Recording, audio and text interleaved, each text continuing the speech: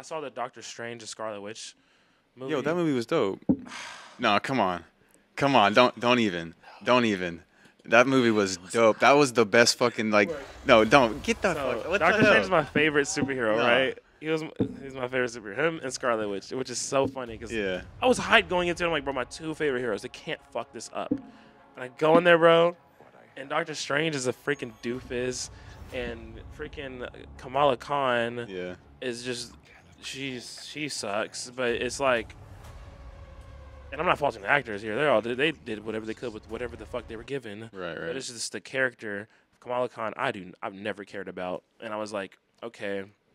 She's spoilers here, you guys. She takes the final fucking blow in the self-titled superheroes film. Yeah. And it's not even about Doctor Strange. It's about her. It's about her. Witch. Yeah.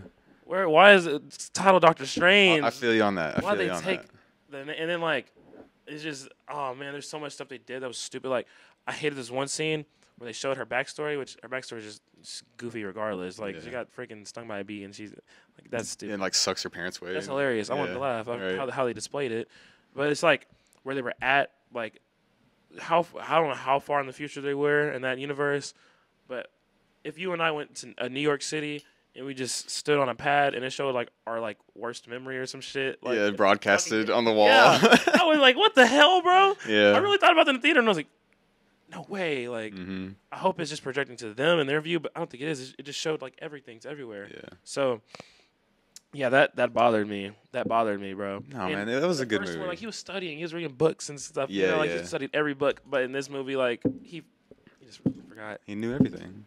He forgot. There were just certain shit. I'm like, you didn't read that? Yeah, right. I'm like, he did in the first one. Like you know, that bothered me. I liked how they had like they tried to add like almost like a horror movie vibe to it a little bit. That is the biggest pro of it. Yeah. I thought that was cool because they tried. You could tell they tried. They had like the little jump cuts every now and then, you know. There was some there I was like, I could have went with that one without that one.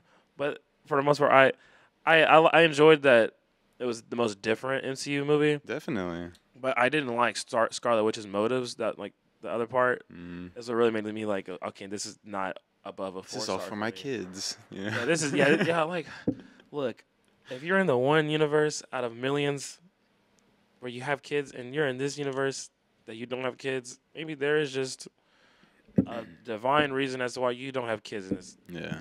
And you're too powerful to go on an outrage and fucking like she already like there was no consequence for her like enslaving an entire city.